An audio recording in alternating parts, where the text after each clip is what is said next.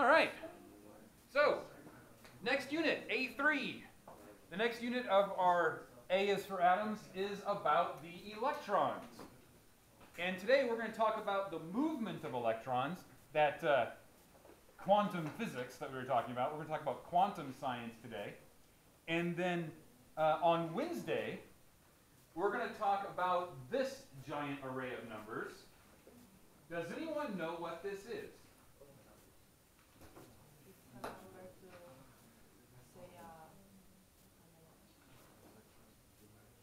This is called an electron configuration, and it's really handy.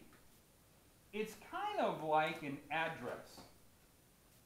Just like if we had a Google photo of your neighborhood, you could point to your house and say, that is my house. You had an overhead, a sky picture, you'd be like, yep, that's my house right there. But if you wanted Amazon to deliver you a package, what do you have to give them? Your address. Because they don't have a global world-size Google image and it can be like, pick your picture out, pick your house out, that's your house. Well, similarly, we have the periodic table. And if I aim right at somewhere on the periodic table, you can tell me what that atom is. What is it? Phosphorus. Okay? That's easy. I can point at an atom, you'd be like, that's that one, that's that one. There's cadmium, there's phosphorus, there's chlorine. Down there, there's osmium. But another way to say where an element is with its address. And the electron configuration is its address. Because each atom in their ground state has a different number of electrons. And that number of electrons tells us where it will fall on the periodic table using its electron configuration. So this is what we're going to be doing on Wednesday. Today we're going to talk about the quantum part, this up here, and tomorrow we have a simulation. Are there any questions before we begin? Feel free to ask. Okay, then let us begin. There was this guy named Rutherford about, well, let's just go and say 100 years ago. And Rutherford studied electrons, among other things. He studied some nuclear particles, he studied electrons, and he was from Great Britain. And he had a student who was Danish named Niels Bohr. Now, Rutherford had this idea, and it was pretty good, that all the electrons exist in one big shell. Like the shields around the Starship Enterprise, one big shell of electrons. And inside that shell was the nucleus. If you remember from what we were talking about before, if the nucleus was a tennis ball on the 50-yard line, where are the electrons? With the goalpost, right?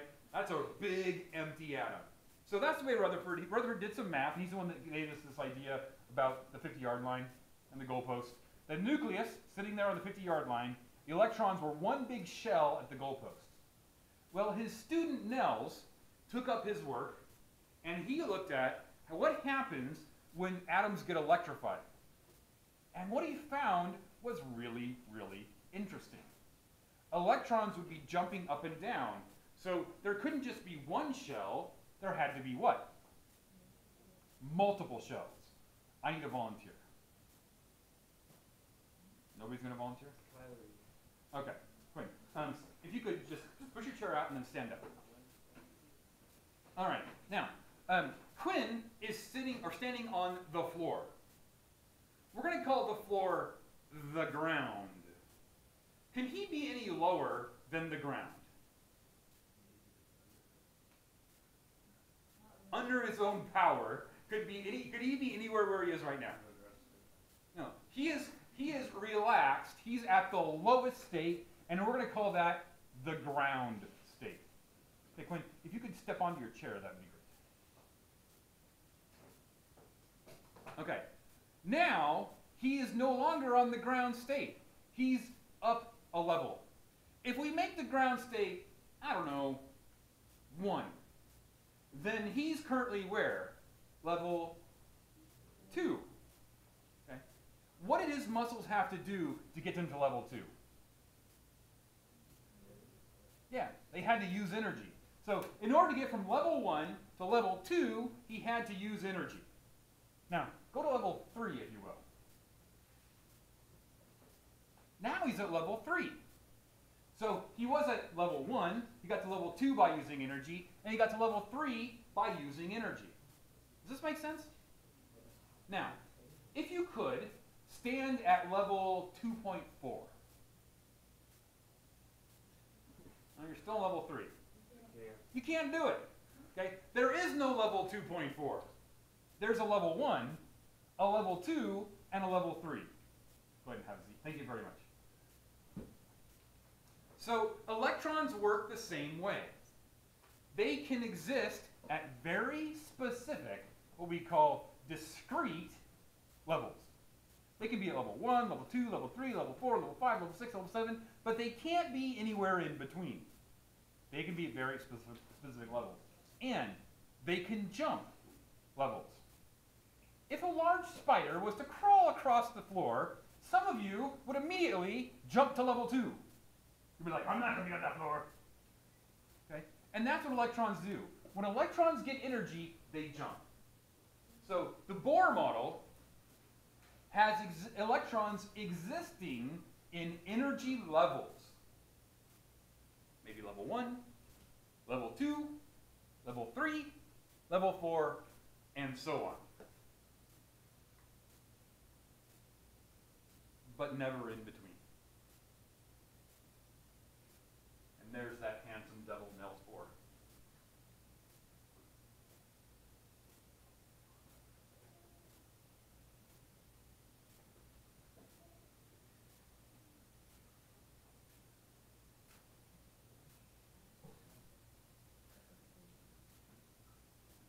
So, Nels electrified atoms, various atoms, and he noticed that they can jump up and jump down, but only very, very specific sizes of jumping. And they would only take in and give off very, very specific amounts of energy. And he called these amounts of energy quanta. Each packet of energy of a specific size is a quantum. Multiple packets are quanta.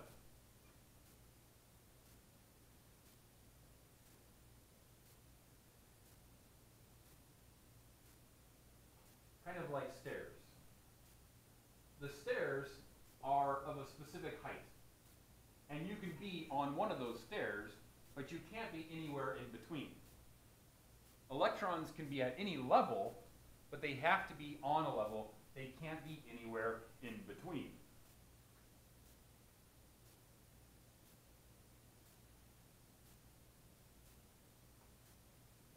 And here's the really crazy thing about quanta.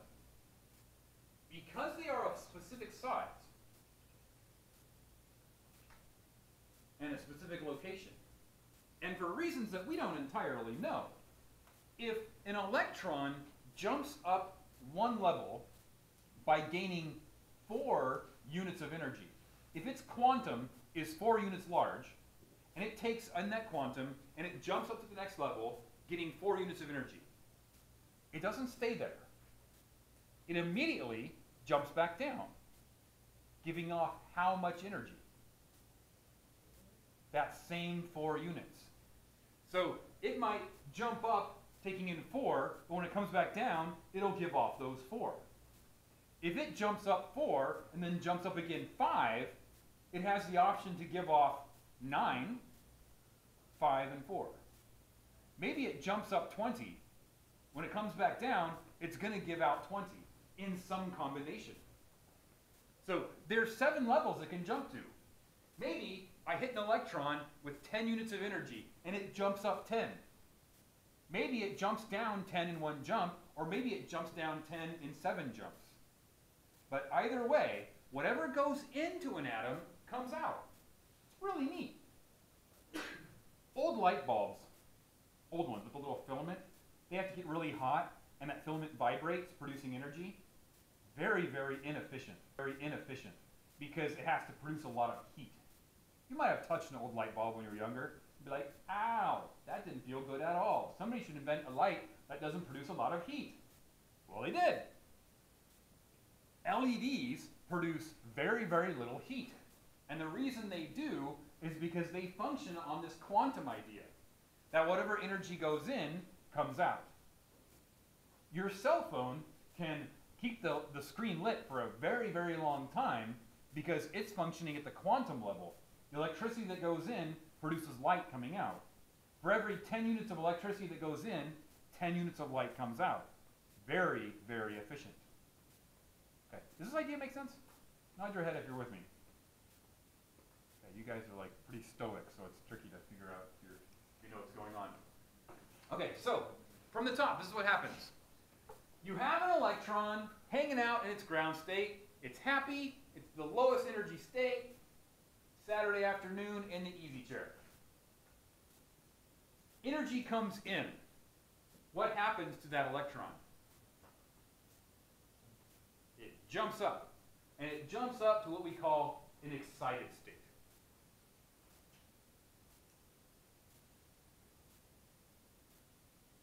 Now it's like, woohoo, I'm excited.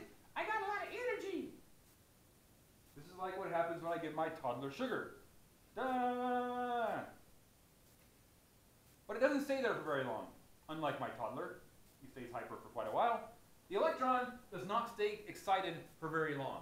In an infinitesimally small amount of time, it jumps back down. To us, pretty much imperceptible. Jumps up, jumps down instantly. It's really handy. So a moment later, in an infinitesimally small amount of time, that electron falls back down to its ground state. And what happens to that energy it was carrying? The energy is given off. The energy is given off. Jump up by taking in energy, fall back down, give off that energy. That's the Bohr model.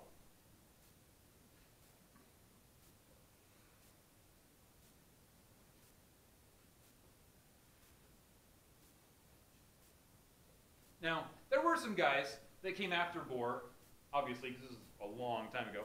There were some guys that came after Bohr by names of Schrodinger and Heisenberg. You may recognize those names. Nothing to do with the drug trade, despite what you see in TV shows. And those guys refined this idea. And they said, not only are there levels, there's probabilities. If you take advanced chemistry or advanced physics in college, you'll learn all about the Schrodinger wave equations. They require calculus. Way beyond the scope of this course, but kind of fun. If you're interested in quantum, it's not as hard as everybody thinks it is. But it's kind of neat. You just Google Schrodinger wave equation or Heisenberg quantum. You'll learn all sorts of crazy things. Okay. Here's the deal. We talked about, or I talked about, electrons gaining energy and jumping up. Well, it turns out that if I send in electrical energy, maybe electrical energy comes out, but maybe light energy comes out. If I shine light energy in, maybe electrical energy comes out, maybe light energy comes out. So the amount of energy is set by the quantum, but not the type of energy. It's kind of interesting. So your cell phone works by taking electrical energy into the little cells and sending the LEDs and LCDs and sending out light energy. Pretty handy. That's called atomic absorption or emission. And all light energy is not the same. So atomic absorption happens when atoms take in energy and the electrons jump up, getting excited.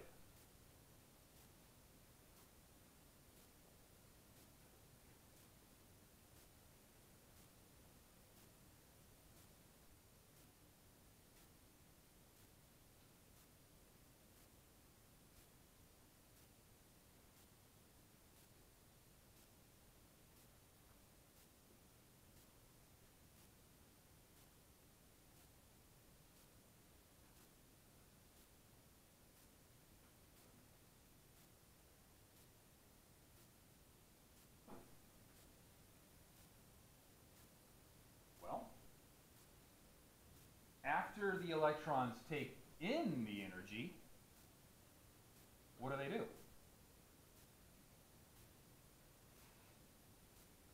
They take in energy, gobble, gobble, gobble, gobble, gobble, and they're excited. Do they stay excited for a long time?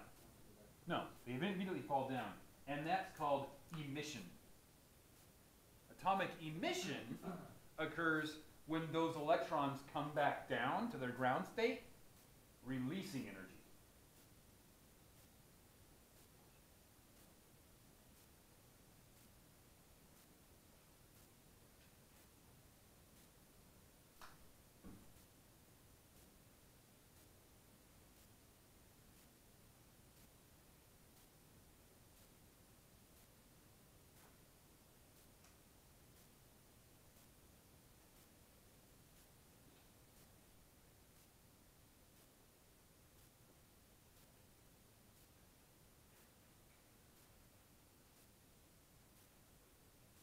You learned in earth science or geoscience at some point in the past that stars of various colors are hotter or colder than other stars.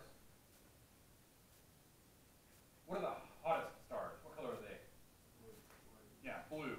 Blue stars or white stars are very, very hot. Red stars, yellow stars, not very hot. That idea is very similar to ideas that we see in atomic absorption and emission. The light that comes out, the colors that come out, are based upon how much energy that photon is carrying. A photon is a little burp of energy. So when the electron jumps up and jumps down, it burps out energy in the form of a photon. You might think of a photon as like a laser beam. Okay.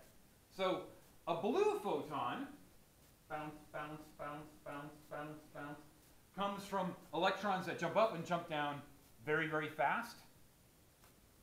And a red photon comes from an electron that goes bounce, bounce, where the electrons jump up and jump down very, very slowly. Approximately. This is a model. The important thing to realize is not all photons have the same amount of energy. Some photons have a lot more energy than others.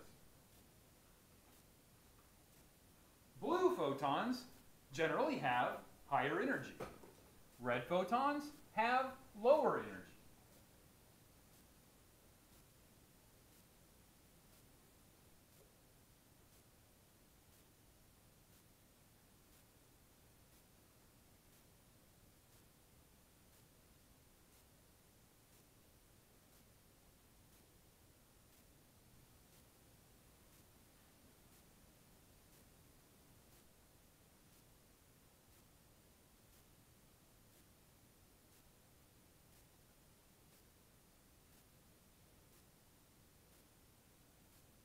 So let's pretend that you have an electron sitting at level 1, and you give it that 4 units of energy, causing it to rise to level 2. Then you give it 5 more units of energy, causing it to rise to level 3. Well, let's say the transition between level 1 and level 2, that 4 units, that might give off a red photon. And that 5 units of energy from level 2 to level 3, that might be a yellow photon. Slightly higher in energy, slightly closer to blue. Maybe when that electron comes down, it jumps down the entire 9 units of energy, giving off a blue photon. Does that idea make sense? So I give it some energy. Maybe I give it blue light. Maybe I give it electricity. The electron goes level 1 to level 2 to level 3, and then it has the option of going from 3 to 2, 2 to 1, or 3 to 1. If it goes 3 to 2, then 2 to 1, it'll be giving off the yellow light and the red light. If it goes 3 to 1, it'll give off the blue light. So the bigger the drop, the more energy in the drop, the more energy in the photon. The more closer to blue it will be.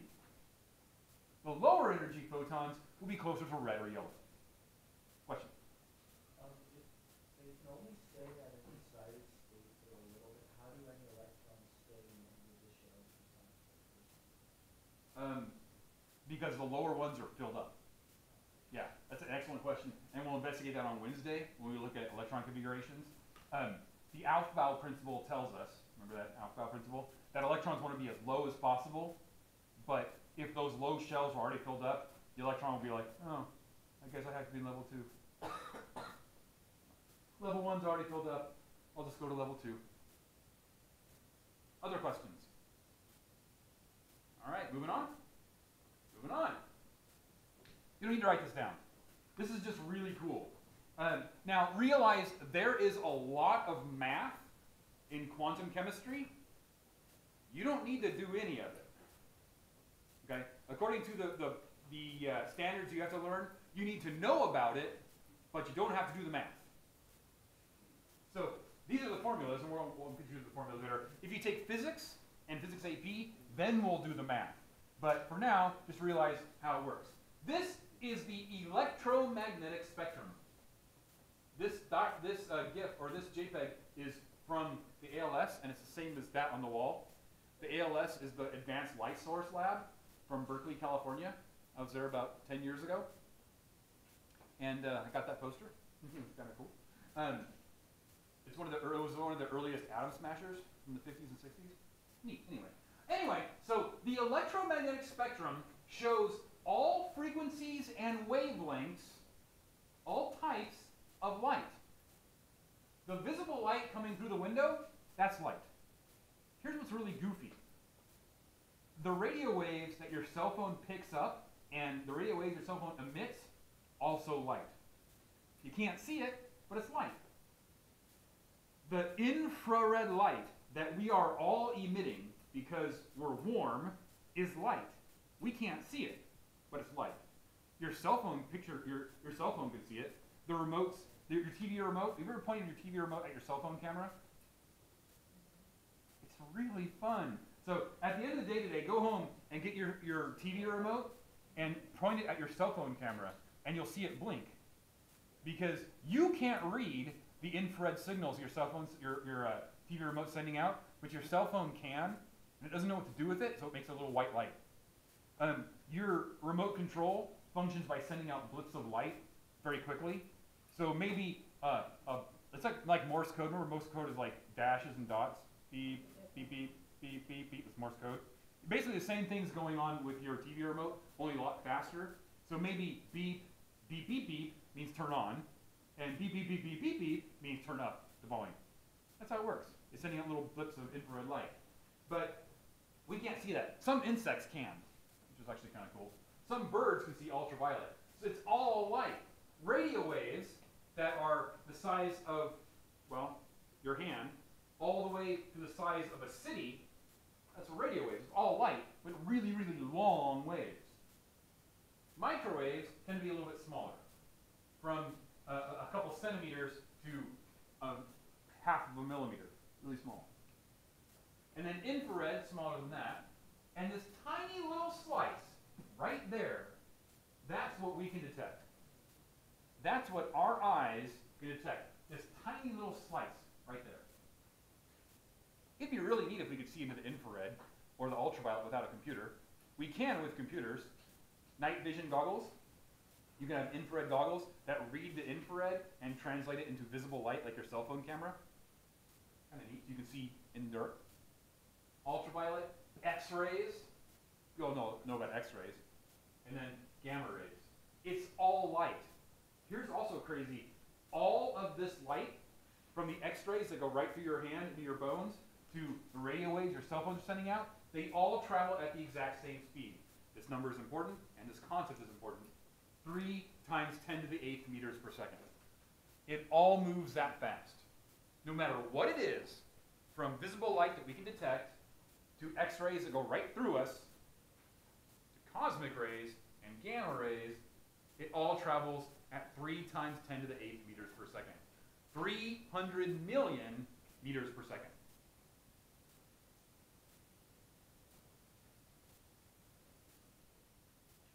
And this is, by the way, this is not only called the electromagnetic spectrum, it's called the continuous spectrum, in your spectrum.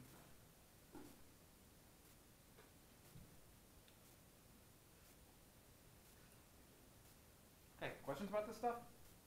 Kind of neat. I think it's really neat. Now here's the formulas that you don't need to use. You just need to know they exist. Okay, so there are two things. A wave has speed. Here's a great thing.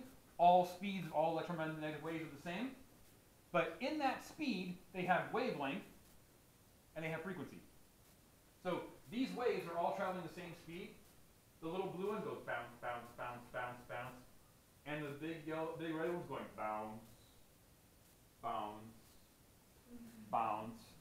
They all have the same speed, but not the same wavelength and not the same frequency. This crazy little TP symbol, does anyone know what that's called? The TP. Oh, lambda. Lambda. And it represents the wavelength of the wave. How wide the wave is, or how long the wave is, if you will.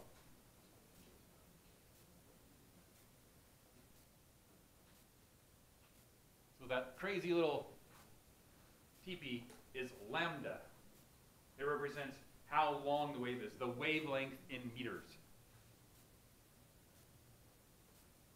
And if lambda, that TP is lambda representing wavelength, what is F? Frequency. In your own words, what is frequency?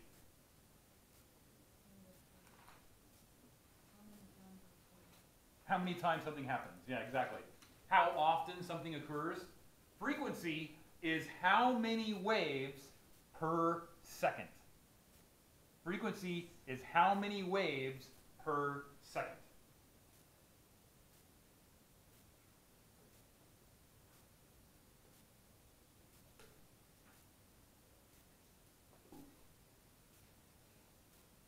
Now, if you know your math, and you all do, then you know if you have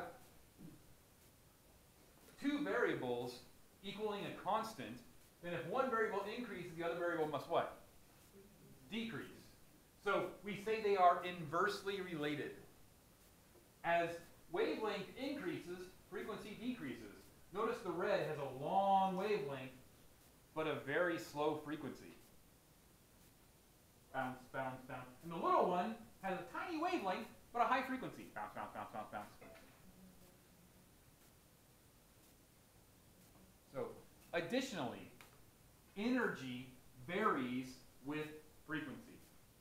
High frequency waves tend to carry high energy. Low frequency waves tend to carry low energy.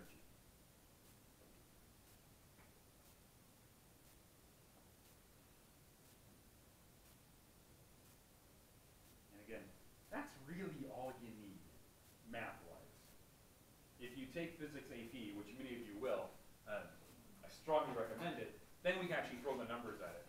When you're seniors and you've got lots and lots of math, you'll find it actually pretty easy. You can do it at this level if you wanted to.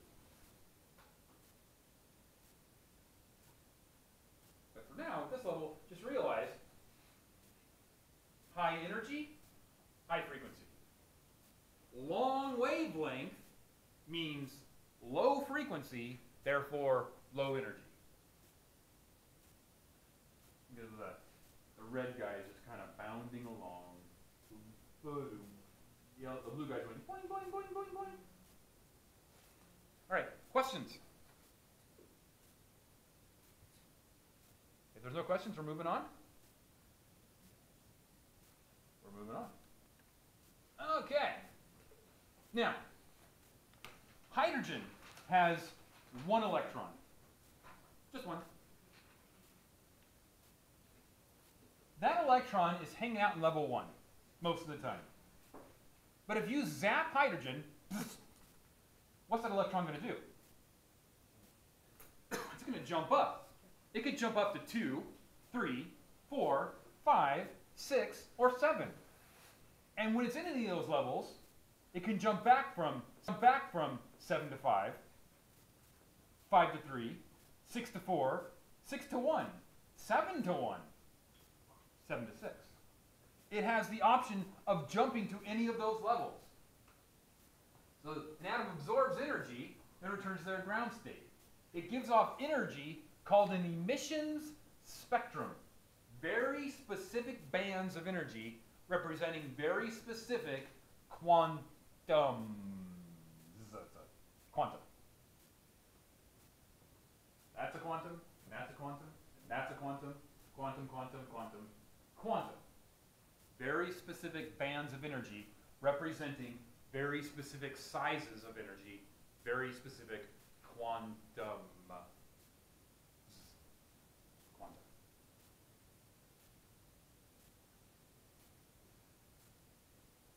That is the emission spectrum for hydrogen. Hydrogen doesn't have a lot of options. It only has one electron to move around.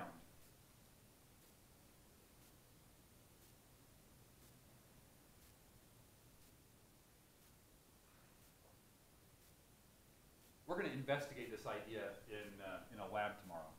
The idea that when you energize atoms, they give off visible light.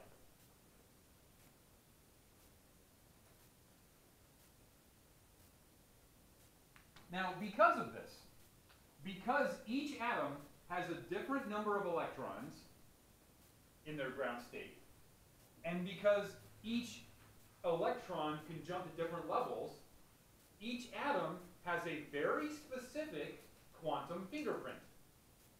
Hydrogen will look different than helium. Helium will look different than lithium. Lithium will look different than beryllium, and so on. Each atom has a very specific quantum fingerprint, and it's different. So what we do is we record the quantum fingerprints of atoms as we discover them. Just like if we fingerprint all of you, we will match your fingerprint to you. We will match the quantum fingerprint to an element.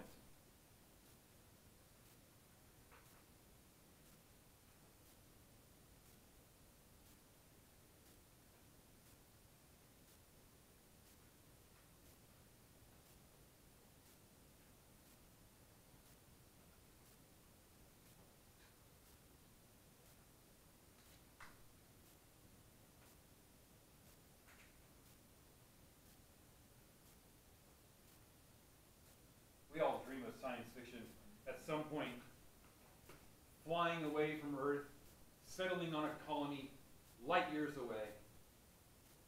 So we're looking for Earth-like planets. We want Earth-like planets.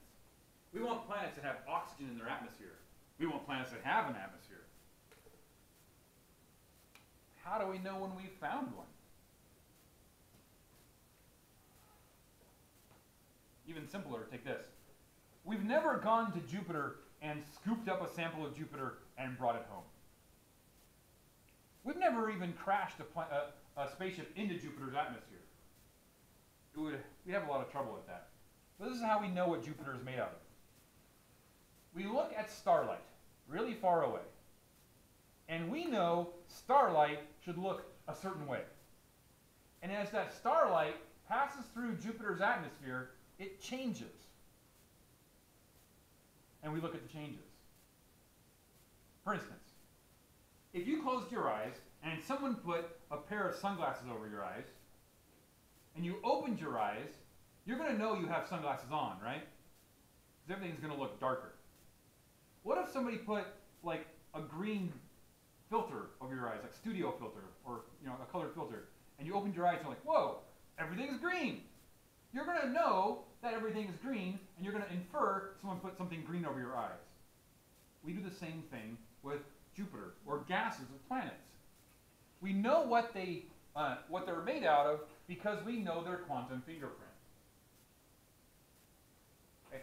Here's some bright line emissions. You don't need to write anything down here. This is actually kind of interesting. There's sodium.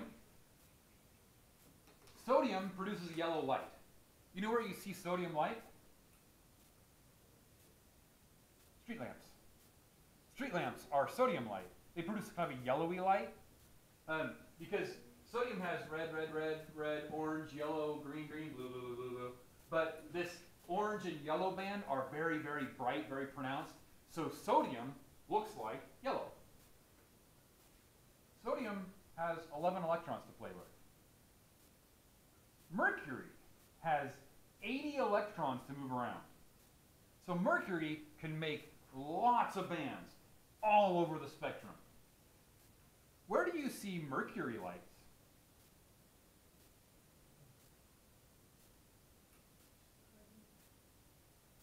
Yeah, sometimes. Hopefully not because they're slow. But anyone ever turn on the lights in a gymnasium? They take a long time to turn on. Mercury lights are usually used in gymnasiums. When we don't really care about the quality of light, we just want it to be very, very bright. Mercury is a really good way to go. They also last a very long time. But if you break a mercury light, you got to get out of the building because mercury is poisonous. It sticks in your brain for a long time. That's a big problem for those of you whose brains are still developing. You realize your brains are still developing, and they'll keep developing to your early 20s? Yeah. So we don't want to get things in the way of that. But mercury has 80 electrons to play with. That's mercury spectrum.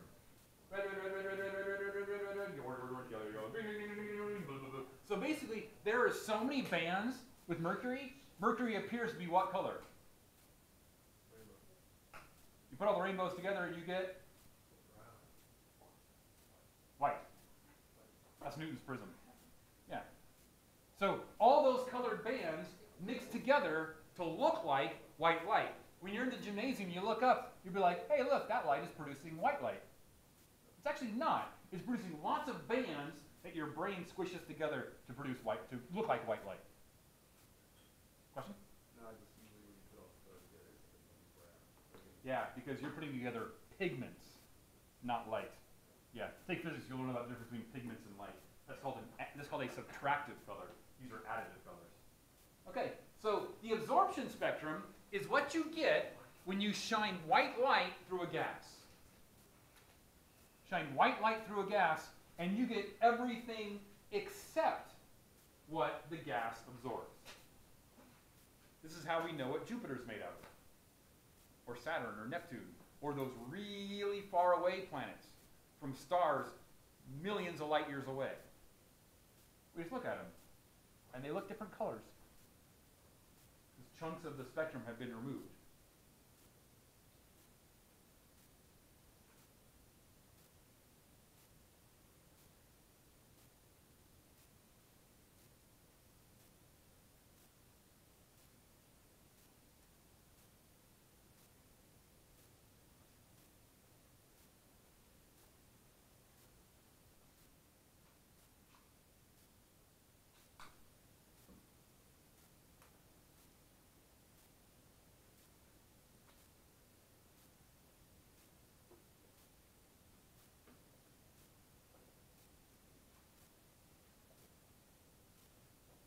Does anyone guess what element this is? You can read it on the board too.